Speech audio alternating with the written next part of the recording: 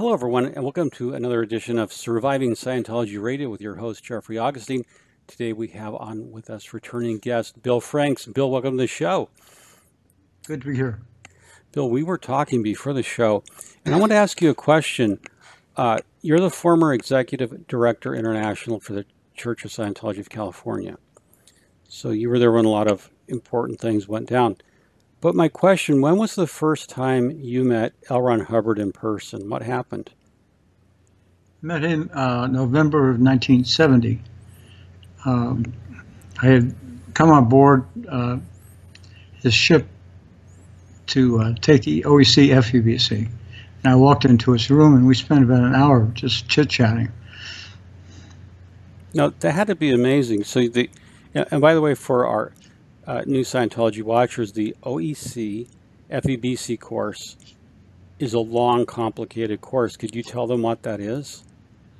Yeah, it's the OEC Organization Executive Course consists of all these writings covering volume 0 through 7 rather.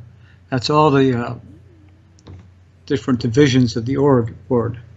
And the FEBC was written by Hubbard to basically tell you how to get more cash in. So OEC FEBC is a training course for executives of the church. Now, this thing is a long-ass course. How long does it take you to finish this thing? Well, I was on it for about roughly 2 months. Now, so you were living on the L. Ron Hubbard's flagship Apollo while you were working on this course? Yes, we were in Morocco. How exotic. Bill, I have to tell you, I'm so jealous. I've never been to Morocco or these exotic ports of call. I'm just some guy who was born in Linwood, California. Traveled around Europe, but not Morocco or Las Palmas, places you guys went. But it's got to be unusual for you. When you went aboard the Apollo, were you hoping to meet L. Ron Hubbard? Were you excited about it? What did you think of the man before you met him in person? I hadn't really thought about it. The fact that I walked into his study was purely by incident. I mean, it was just, I had not planned on it. Nobody goes into his study, and I didn't know that. Well, I mean, yeah. I guess I wanted to get some good birthing. Yeah. So Ryan tells you to sit down. Now, questioner wants to know: does he have his pack of Cools on his desk? Is he smoking? Yeah, the whole shebang. He had a soda, Coca-Cola, and smoking his non-filtered Cools. And is he wearing his cravat and his Rolex? Oh yes, and his commander's cap. Yeah, I saw that picture where he's there, doing that interview. So you're with the Commodore on the flagship. Just what did you guys talk about? Was it just sort of executive stuff, state of organizations? Well, not really. I think he was just feeling me out. I was there. I think he was most interested in me being with the program or not. And I think in 40 minutes I pretty much convinced him that I was. Now that's an interesting thing. He wants to see if you're on board. And that was a big deal for L. Ron Hubbard. Are you on board? Are you with us? Are you with the program? Now, during your time on the ship, did you have more conversations with Ron? Yeah, for a period of time it was nightly because he was basically teaching part of the course. He was giving lectures. These darn things went on for hours at night. And we had about, I'm guessing about 25 people in the course. So we'd all pile into his study and he would start talking. Now, as a teacher, an educator, how would you rate L. Ron Hubbard?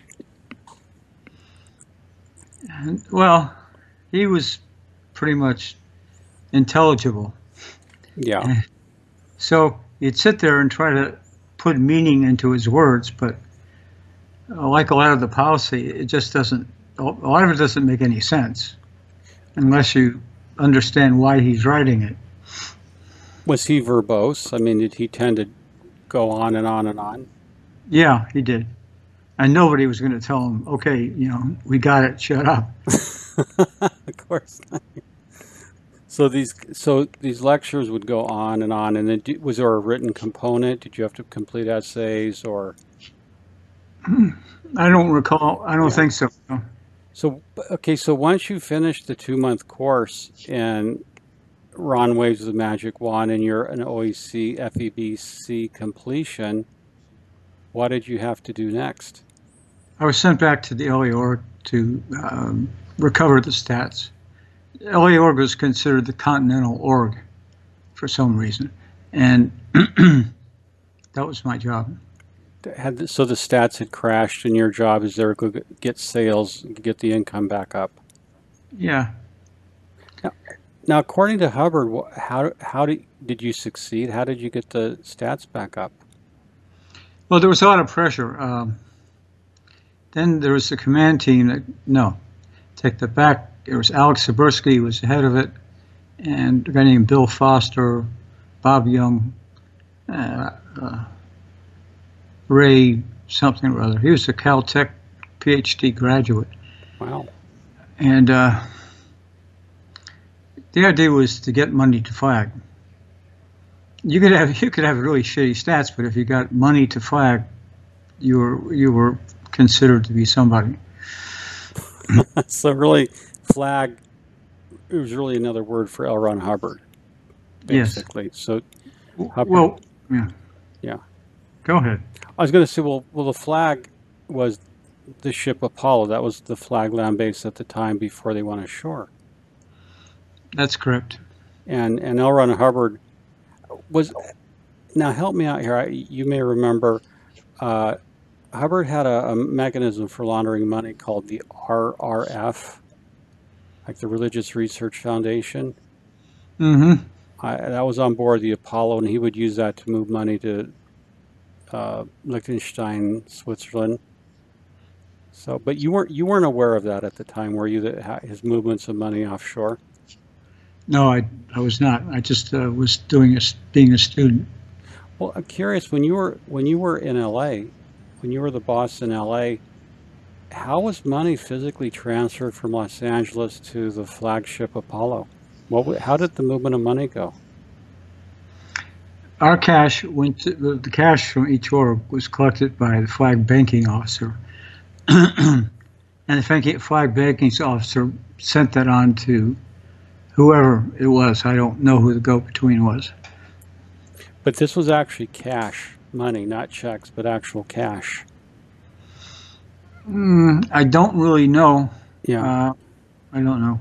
Well, I was just curious about the physical movement of money because I've heard stories about Hubbard had a lot of people who carried large sums of cash money in suitcases on, airliners, and they would take it off to wherever he wanted the money taken. Cash was king, yes. Well, cash is king in Scientology. So you so what happened after when you got the stats up? Were you promoted? When you got the stats up? Were you promoted? Were you moved up to a higher level organization? Yeah, I got promoted to, let me see, to lieutenant, I guess. I think that I don't know all the mechanisms that went into it, but cash was king, and that's where the money from the orgs ended up as cash. It was cash somewhere. I can't tell you how. Sure, but I mean, it was basically all money moving up lines. That's correct.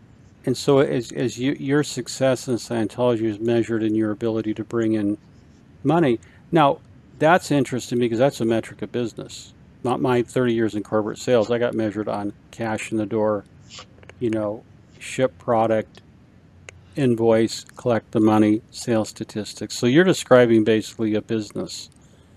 Yeah, the Scientology accounting method, as drawn up by him, as I remember it, it was all done by disbursement vouchers.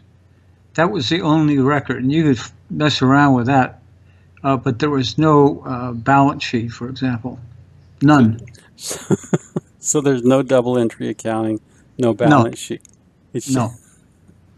and Hubbard wondered why he was having problems with the IRS. Yeah, it's curious as to how. Well, it's curious as to why they ever gave an exemption. Yeah, there was absolutely no accounting, none. If I'm laughing, is because this just this validates, the whole. The IRS was investigating Scientology. They had revoked Hubbard's 1955 tax exemption in 1967 because money's inured to the personal benefit of L. Ron Hubbard. But he fought them in court and continued to act as if he were a tax exempt entity. Meanwhile, he's working based on disbursements. Is that a piece of paper you fill out with a dollar figure on it? A disbursement voucher is simply how much money, not how much money was brought in, how much money was dispersed. So there just really wasn't a record. Would the disbursement vouchers say where the money was dispersed? Hell no. I Well, mean, there'll be people who argue this, but I once tried to figure this out myself and finally gave up. But there was no double entry. There was no Christ. Somebody could walk into finance. There was no accounts receivable to speak of. There was no. It was just this disbursement voucher system. They could just scoop up what our cash there were, and that would be it. and there was no explanation needed if they had enough rank, I guess. And All the cash went up. I'm sure that went up to flag because back in that day, I can remember being given 34 cents a week, and you can't eat. Figure that out. It's your problem, not ours. well, now wait, you were given 34 cents? That's just 1 week. That's insane. I mean, yeah, you can't. So it's your problem how you eat or do anything else. Bill, back in those days, did you smoke cigarettes? Like a plume, yes. Really? So, but just as a diverging for a minute, my recollection of Scientology, I did a little bit in the early '80s, was that everybody smoked. Was it a very smoking culture? Yeah, well, everybody was nervous. They could afford 34 cents was the low point for me, but they could buy one pack of cigarettes was $2, and that was it. Yeah. So you would smoke. Did you drink a lot of coffee? And Yes. well, how many hours of sleep at night would you get? Mm, well, uh, not very much. I remember, we were being jerked around all the time. There was supposedly a Life magazine article. You might have recalled hearing about it in 1968. I think it was November. I remember Jackie Matheson was our head person, and it was all this excitement. Oh, Ron's going to take care of us. Uh, Wait until this article comes out. It's going to really no more eating nothing. And I remember everybody raced into a staff meeting that night. It was at 8 o'clock, and she had the magazine. Well, the magazine was this tremendous hit piece, which was just a shock to everybody. How could they do this? We're the future of the world, and that's how clueless everybody was, and I mean everybody. I'd say at that time we had a quarter of the staff easily were Caltech, either graduates or Caltech students. So it wasn't a lack of education. It was just, I don't know. Well, that's an interesting thing because, a question I'm often asked is how can educated people get involved in something like Scientology? And I, one of my answers, and certainly I'd be interested I want to know your answer, but back then Scientology was a different different than it was now. The internet didn't exist. There was a lot more interest in human potential because that was an emerging movement, human potential. And there were things like even the CIA carried on a remote viewing program to see if psychics. This movie, and this became a movie, The Men Who Stared at Goats with George Clooney. But they were investigated in the potential power of the human mind and the belief that the human mind was unlimited, that we only use. But they were investigated in the potential power of the human mind and the belief that the human mind was unlimited, that we only used a percentage of our intelligence, that intelligence could be increased, abilities could be increased, that psychic abilities existed. So you did have a lot of smart people who thought Scientology was somewhat avant-garde, but they were publics. They only saw it from the outside. But Yeah, once you got on the inside, the view changed quite a bit. not quickly enough, unfortunately. Yeah. Well, but I'm just saying that the caliber of people, to have people from Caltech investigating. I know that the Stanford Research Institute, did you know Hal Puthoff and Ingo Swann? I knew Hingo very well. I had a Yeah. couple of dinners over at the house afterwards in the village. Hal Puthoff, no. I met him at the Celebrity Center once, but I don't know him. Well, for our listeners, Hal Puthoff was a physicist. He worked for the CIA's remote viewing program called Operation Stargate. He was an OT. He had left the church. Ingo Swann was a self-styled psychic who was also an OT, who was also a CIA remote viewer. And now, what was Ingo Swann like to be around in person? I mean, he was he a celebrity in the church? Was he considered to have supernatural abilities? Yeah, well, I don't know about that. He was an artist, Yeah. and that's what was interesting about the meal. We really didn't get into Scientology. Oh, really? Yeah. Oh, But I had washed out in the Marines. I had broken my back on jeez. a training exercise. So that was my first wish. I guess the point being that it wasn't just a homogenous group joining, like a bunch of snowflakes. It was all sorts of people. Yeah. So it was a very eclectic kind of group back then. Yes. I mean, Karen tells stories about when she was married to Heber, they would go up to Chick Corea's house for parties, or they would go over to Milton Katsalas, the legendary acting coach, for parties. It's kind of a different inflection. But you mentioned that you got promoted to lieutenant, which was high rank in the Sea Org. There weren't a lot of lieutenants, were there? I don't believe so. It Yeah.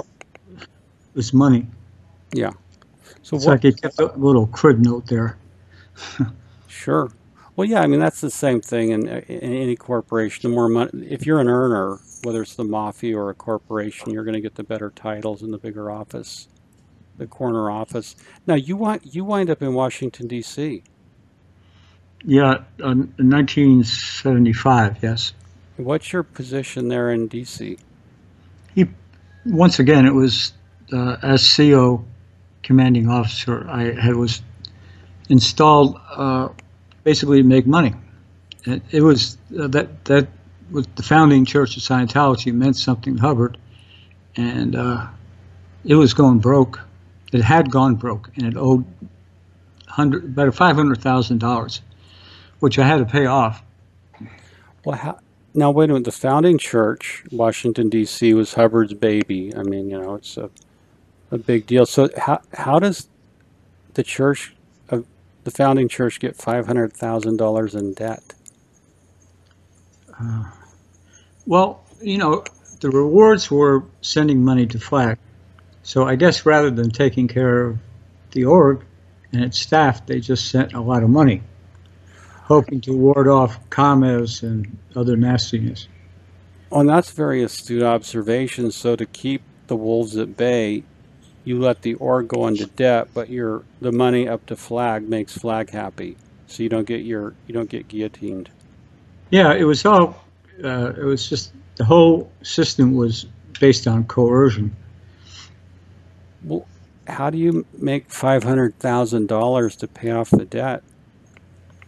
find somebody who's got a lot of money. That's the that's the, That's the key. Yeah. well, I mean, yeah, that's where the money's going to. So did you find enough people to pay off the debt? I mean, Well, I can't recall, but yeah. I did pay off the debt, and that's when he promoted me to lieutenant commander. So the Commodore Hubbard makes you a lieutenant commander. You're moving up the ranks.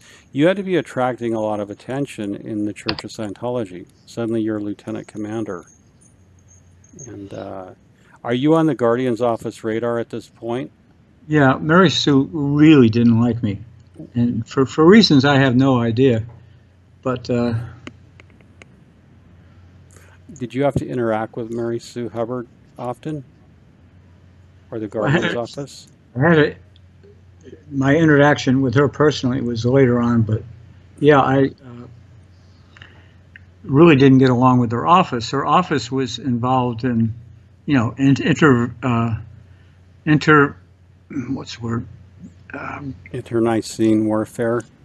Yeah, with the Justice Department, they had somebody there. Most of the people to protect their. The only reason, the objective was to protect the nonprofit status. So really, that was what they were focused on. Bill, when the Guardian's office existed, and that was the precursor of what we know as the Office of Special Affairs nowadays. During this period, people talk about the conflict, the war between the Guardian's office and the Sea Org. You were Sea Org. Mary Sue Hubbard was Guardian's office. What kind of tensions existed in the church between the two groups? Every day, it was daily, and it was Mary Sue. It was all about power, and I was basically told, hands off, he's making money. In a nutshell, that's what it was. Yeah, because L. Ron Hubbard wrote that if you're making money, you could get away with murder. Well, not quite, but... well, I mean, it's a figure of speech, but he's saying that you have a great deal of protection. Yep. So the Guardian's office and the Sea Org, it was a fight for power. And see what nobody in the Guardian's office figured out, maybe because Mary Sue was his wife, they said he was just using her, and he was using them, being the Guardian's office, to protect him from going to jail. And that's why it was so easy, several years later, for him to remove Mary Sue. Bill, I'm glad you said that, because that really was the entire purpose of the Guardian's office, is to keep L. Ron Hubbard out of prison. And you could make the case that the Office of Special Affairs' primary mission, it has a lot of missions, but its primary mission is to keep David Miscavige from being criminally charged with anything. And well, yeah. Well, what I've said before, one of the most, I told a journalist this, and Karen and I made a video about it. Do you know the most dangerous job in all of Scientology? Danger how? Just danger to yourself in every way. Well, I'll tell you what our answer was, and I'll bounce it off you and get your thoughts on it. The most dangerous job in the Church of Scientology is being the wife of the leader.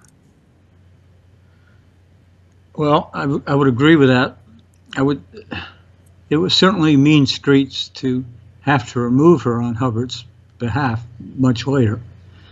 Well, then let's back up a little bit. You become a lieutenant commander.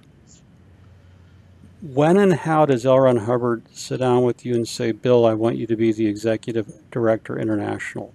And I'll preface this by saying that L. Ron Hubbard had been the executive director international. He resigned in 1967, I believe, 66, 67. Yeah. so that it would appear that he wasn't running the church. So you're basically stepping into the job he had. How does it happen that you become executive director international? Uh, he appointed me in, I think it was November, maybe even December 1980. Basically, I guess I was going to be, he was going to try to direct the fire at me.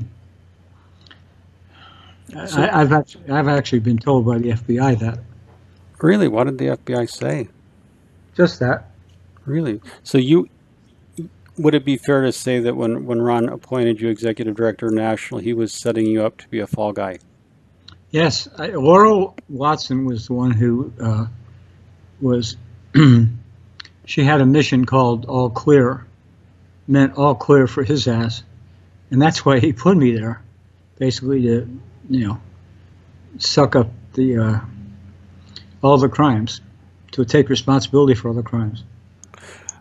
Oh, that's a very telling indictment, because in the same way, Mary Sue Hubbard over on the Guardian's office side has to take the fall for Ron's program Snow White. And then on the Sea Org side, you're there to take the fall for anything that goes on in Church of Scientology of California. Yeah, and the irony is every single thing, including Snow White, every single thing that, every violation was Hubbard ordering Mary Sue, in this case Mary Sue, to do it. And of course, Mary Sue, being another true believer, just said, "Sure, Ron," So he was not aware. There was no compassion from this guy. He wanted money, and that's what this was all about. So it didn't really matter whether it was his wife or you or anyone else.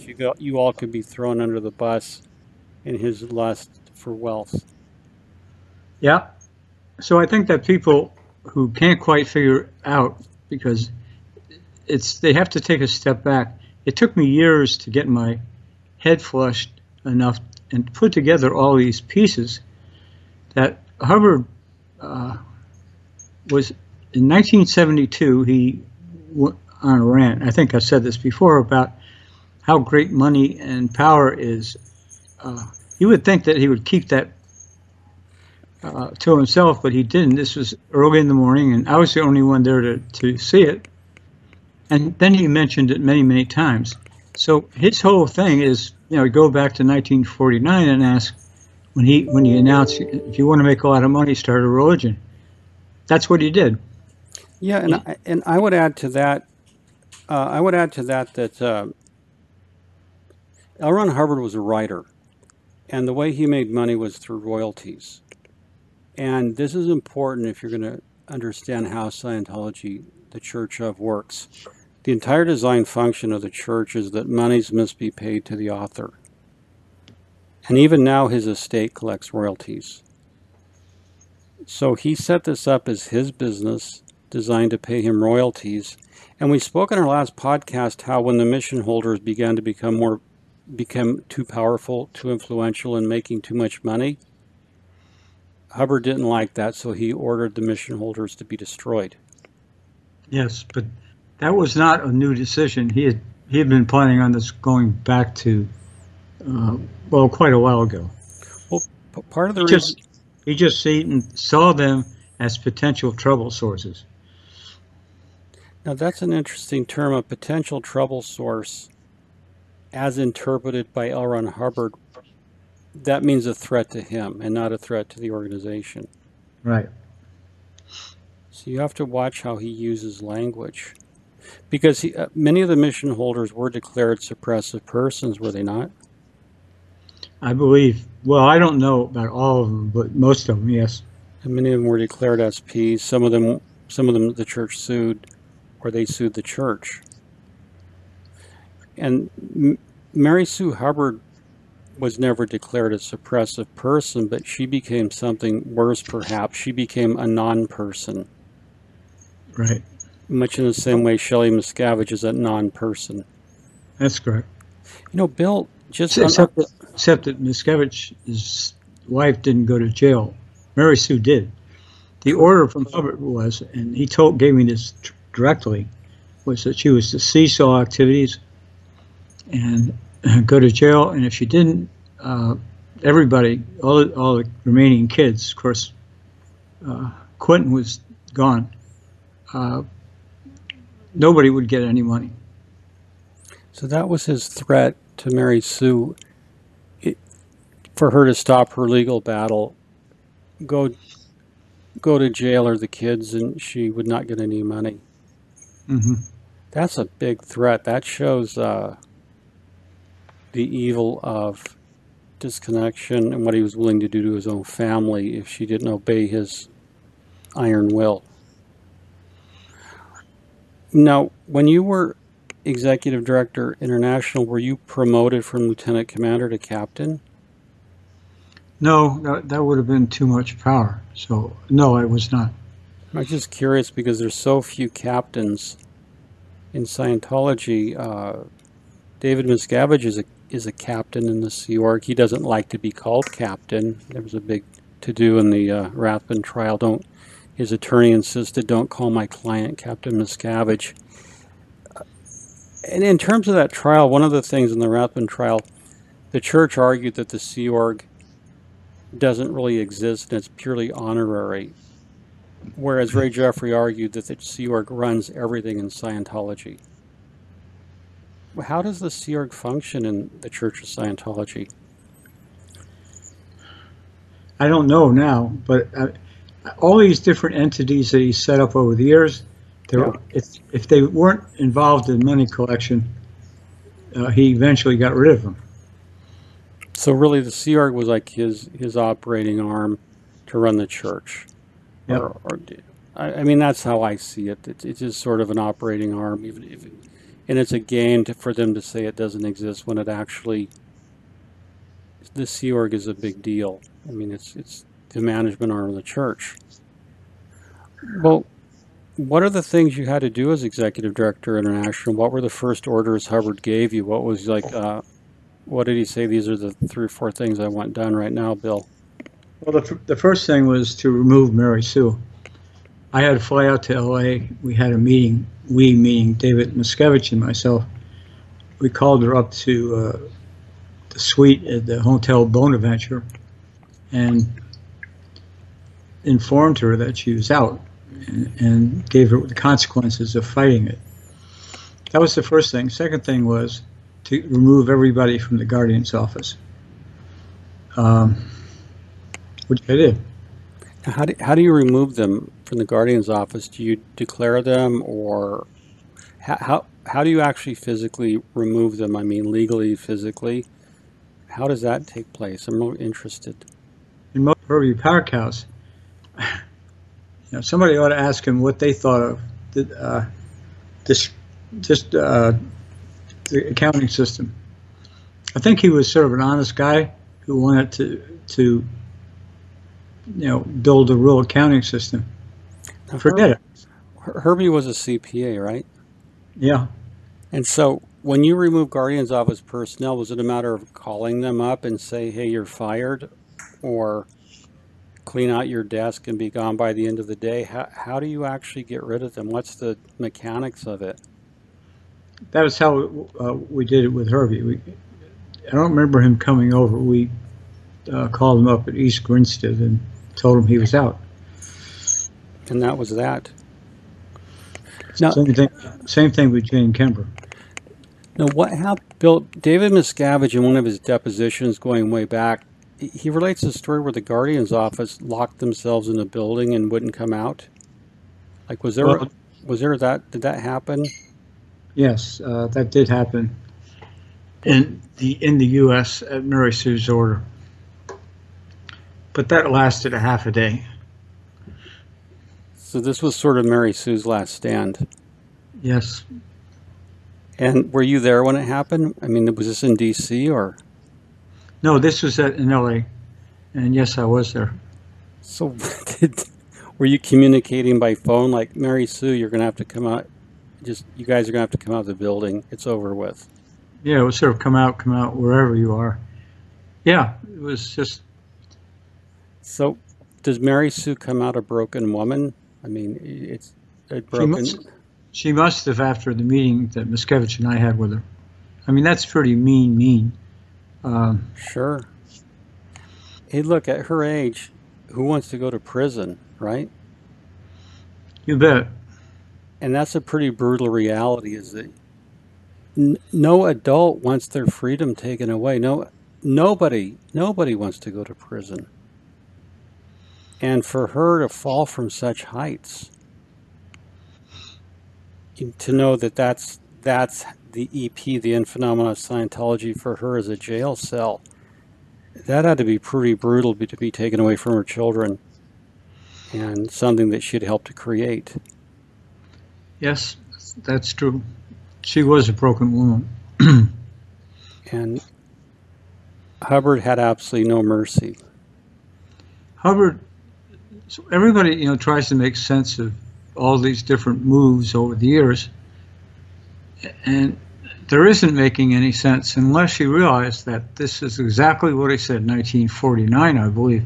If you want to make a lot of money, start a religion. Yeah. That was it. There was no other motivation. You know what's interesting is I believe it's Hubbard, I think it's the Simon Bolivar policy, said that you always have to be giving them a new game or the game becomes getting you. Yeah. And so he's endlessly creating different versions of clear. Like from 1950, there was a Clear Dianetics released, and there was the Clear in Scientology, Past Life Clear, Theta Clear, all these different versions of Clear. Once he did the clearing course, and you had John McMaster, the world's first clear, then you had to go on to the OT levels and so on. So he's continually, from a corporate perspective, he's continually doing product line extensions, new product innovations. Different things to. I'm trying to think what he used to call it. He said you got to come up with new ideas to make more money. Yeah, and your goal was to just implement his policy to make more money. Unfortunately, yes. At the end of the day. Now, when you say that he set you up for a fall, how did that fall come about? Well, I was in contact with the FBI come November, December. This is after they had kidnapped me. And I pointed out to them that there was a Constitution and that I had rights. And so I called the FBI and I just wasn't going to buy this stuff. Had you been fired from your position? You were out of the church when you called the FBI? No, not yet, but I saw the writing on the wall. That's stunning. So when you called the FBI, what did you want to inform them about? That I had been kidnapped and that they'd be hearing from me. So what happened? What did the FBI say? When did you meet with them? I didn't meet with them until I was out of the church in January of '82. Yeah. That had to be a huge shift in your reality to go from being one of the guys at the top to talking to the FBI. When you're meeting with the FBI, they must have listened with great interest and asked a lot of questions. Yes, they did. But as I said, it's taken me a long time to flush all this dissonance out of my mind. But I wish I could articulate that it was just a scam. That's all it was, nothing else. People who try to make something out of nothing end up with nothing. And there was nothing else other than a plan to make money. Yeah.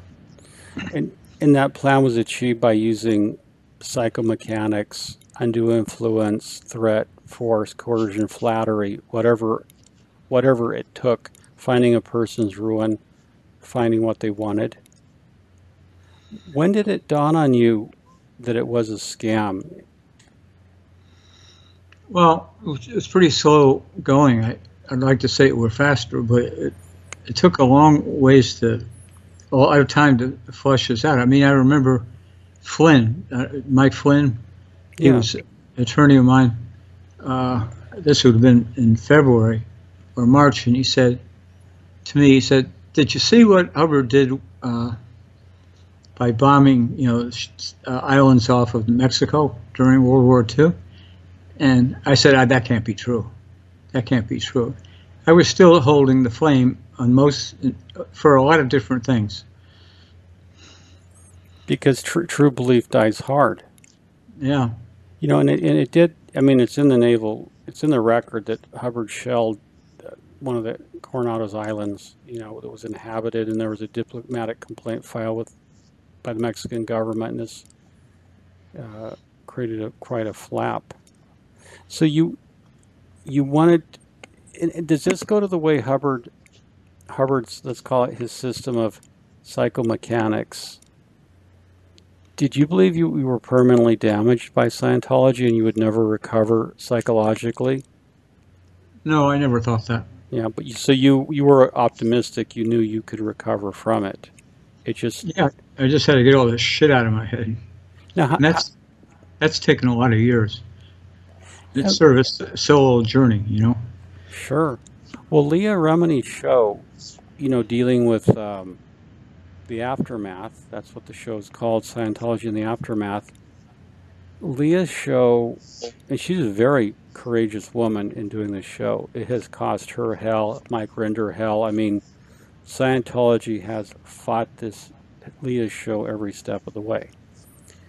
And every guest that's appeared, they've attacked Disney because Disney owns A&E, and they're fighting every step of the way. Right. Now, you were at one time at 100,000-foot altitude in Scientology. Moving now to Leah Remini's show, what's your opinion of what it's like inside the church as Leah Remini's show goes into its third season and it's won an Emmy and it's really making an impact? Well, I don't know. I've never watched. I watched just a part of the one show. Yeah. I was supposed to be invited, and I think that it's everybody's working it out. It's like working nothing out. There was never any plan to clear the planet. There was no technology, absolutely none. But he wrote reams and reams of paper because he was a pulp writer. But Jesus, I guess it's very hard to come to face with the fact that there's nothing there. Yeah, the emperor has no clothes. Yeah, and it's a sad thing. I take that back. I've seen a little bit of it, and like people who they want to believe, but there's nothing there. It's very hard to explain that to anybody. So I just kept my mouth shut, basically. Sure, because especially before the internet, there was no one you could really talk to about it.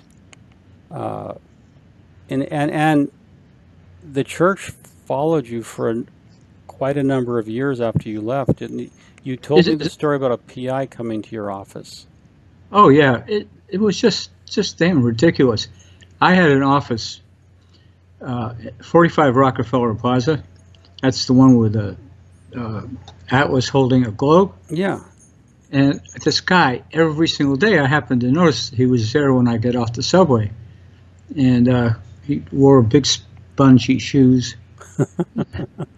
And one day I invited him in for a cup of coffee. And I'd say we sort of became friends. And he said to me that this is the best gig he ever made. He said he's making lots of money. And, he doesn't even bother. He says he turns in a report every day. Yes, he got to his office. And that's it. So. Wow, easy money. I just on a tangent, I met one of the detectives private investigators rather, that I met both of the private investigators that followed Pat Broker for 25 years.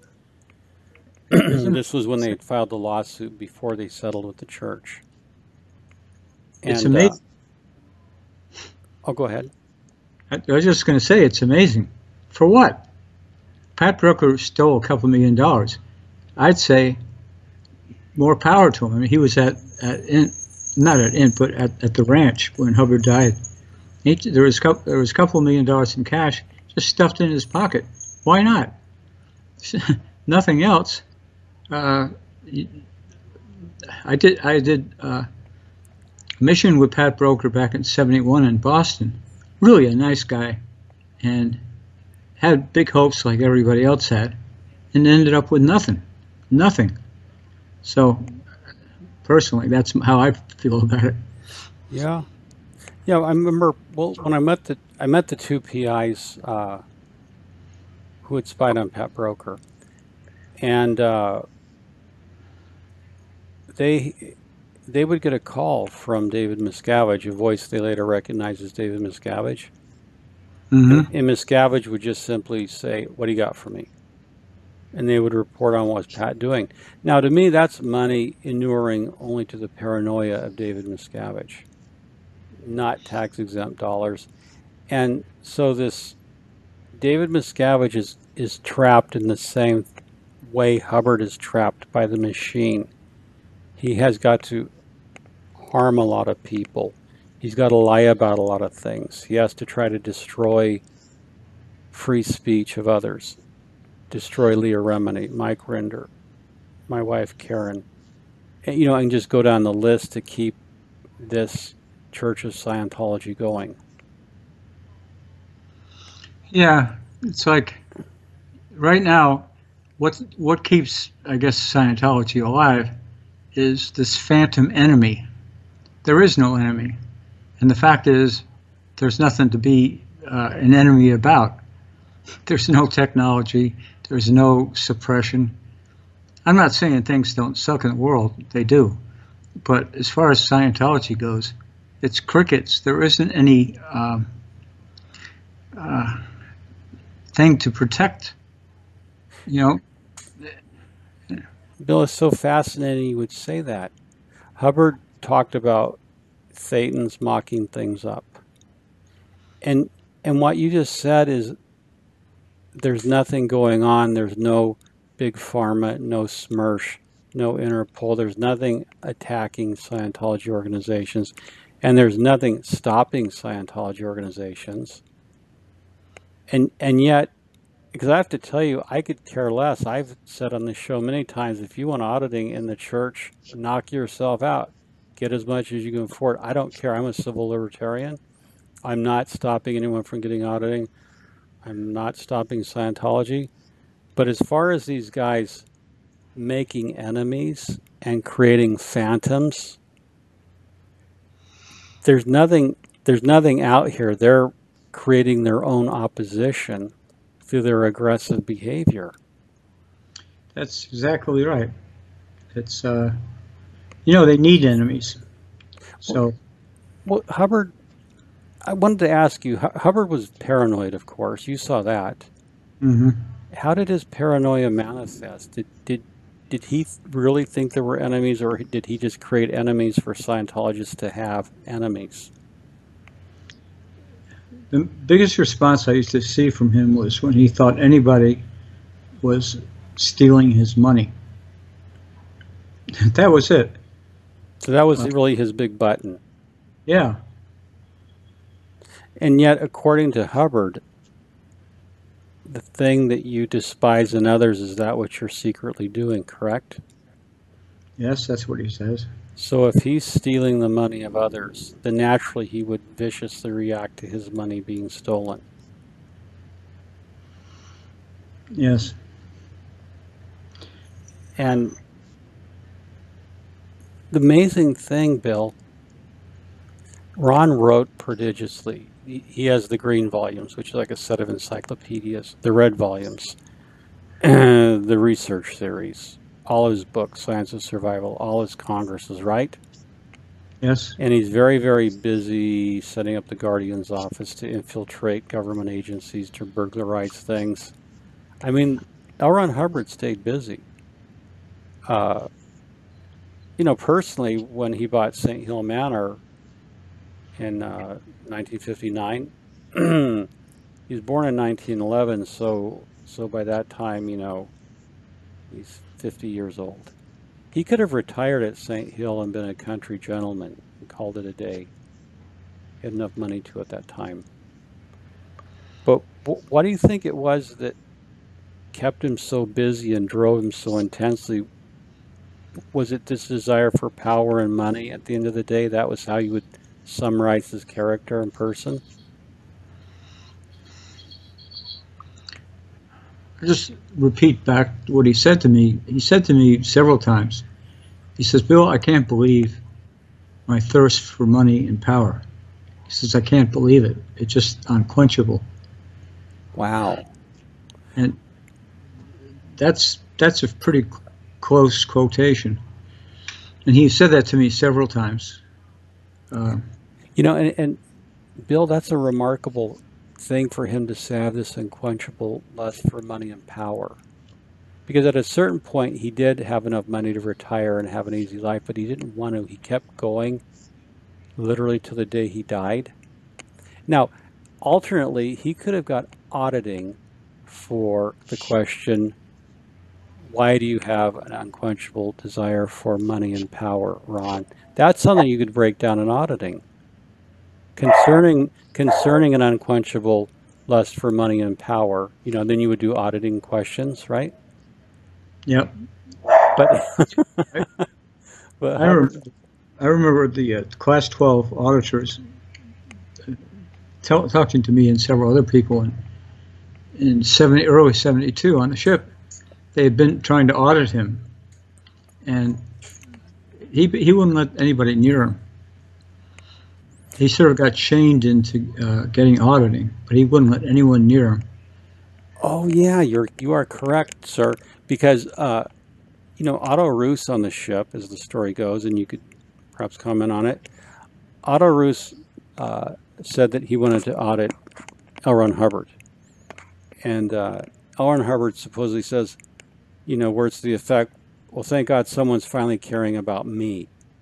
Mm-hmm. And so Otto gets all the files, and he basically tells, Ron that there were rock slams. Right. Which is not a good thing. It's a needle phenomenon, which means you got something going on, some withholds and evil. And Ron got pissed that Otto called rock slams, and Mary Suga was furious with Otto. Is that at the point at which L. Ron Hubbard slugs Otto Roos? Yeah, I was party to that conversation. What happened in that? Just that. The auditing was either between him and also a woman named Lisa Klingvall and Tommy Klingvall. They were Swedish.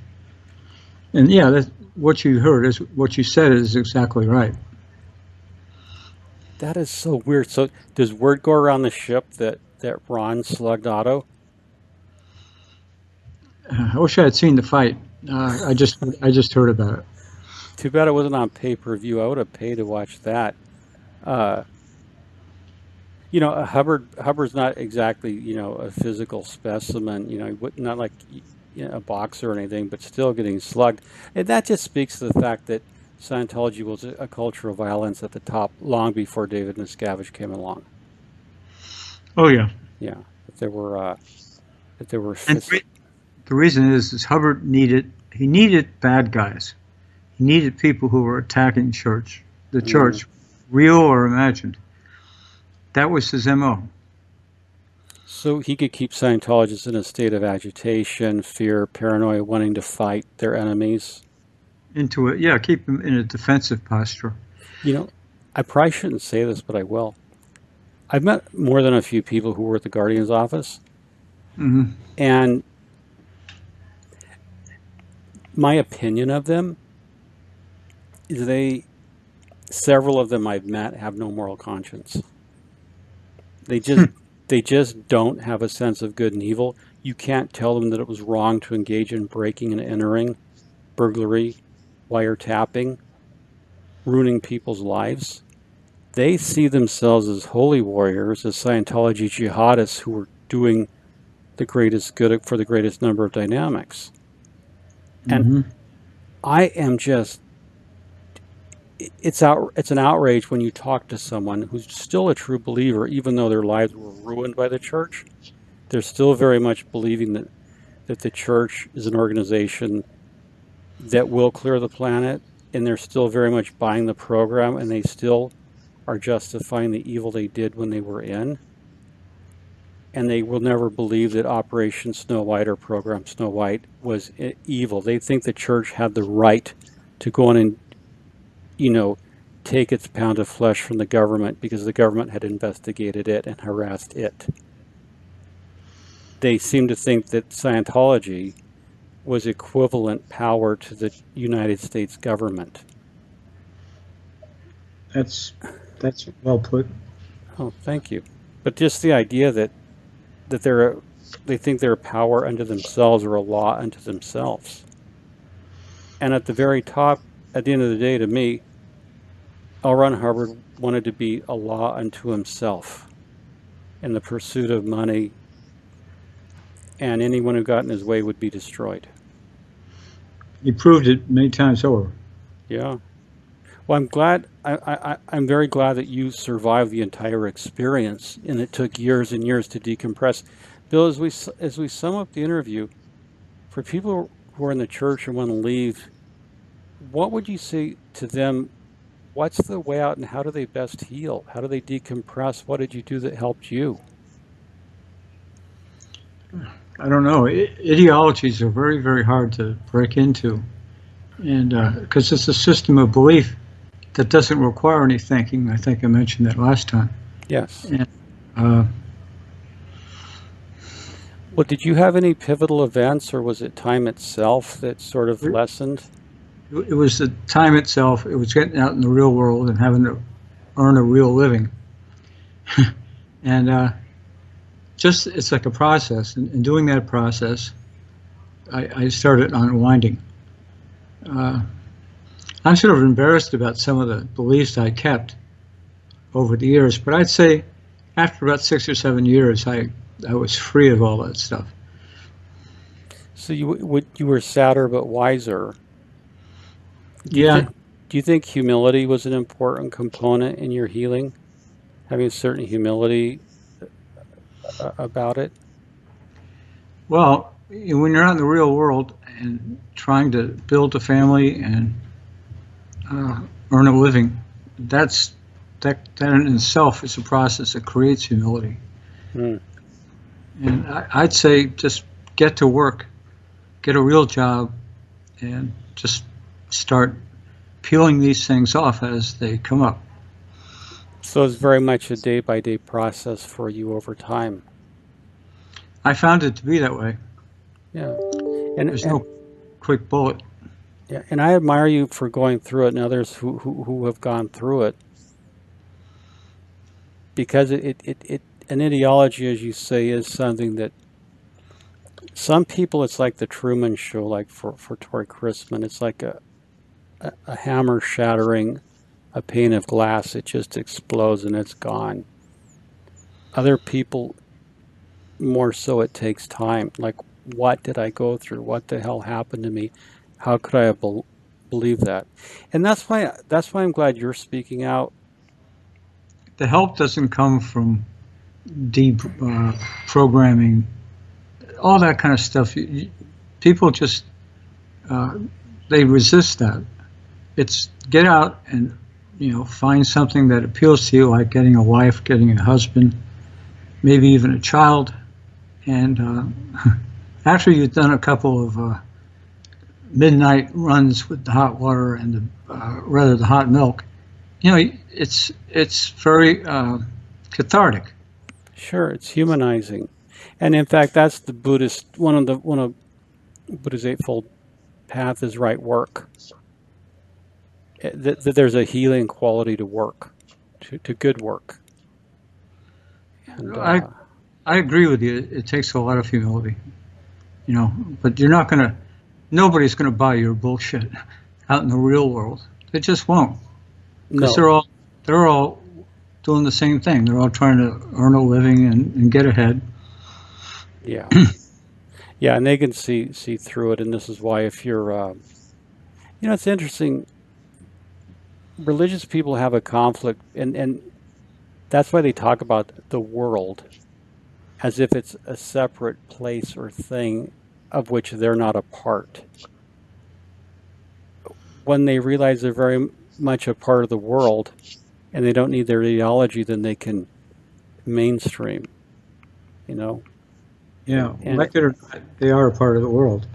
yeah, we all arise in the common world. We all breathe the same air. We're all humans, so there's no being a Scientologist doesn't make you better, different, or more elite. It just means you have a very unique set of problems that other You people know, don't care to have. if you don't mind me saying so, I'm fighting this terminal disease, and it's like I. This sounds really wishy, but I found a lot of love out there, Yeah. and to I've come to. Uh, I don't know if that's something people can relate to, but in love and keeping a broad outlook on life, and you accomplish all this stuff will go away, all of it. Mm. It just may take a while. Yeah. The power of love. Yeah, well, I wouldn't use that phrase, but it's like there's so much out there, and Yeah. it may sound like bullshit, but it's not. No, it's Take not. take it from somebody who learned the hard way. Yeah, we do.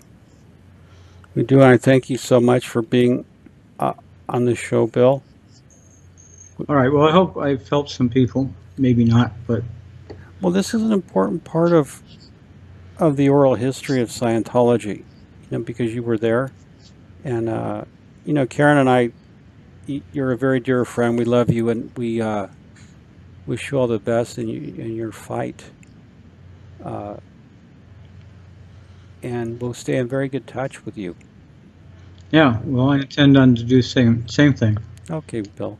Well, thanks for being on the show again and for surviving Scientology Radio. This has been your host, Jeffrey Augustine with Bill Franks. Thank you so much for listening. As always, we'll be in very good touch. Okay. I'll call Karen. Tell Okay. Karen or tomorrow. Okay, Bill. Okay, Bill. Adios. Thank you. Okay. Love you. Bye-bye. Thank you.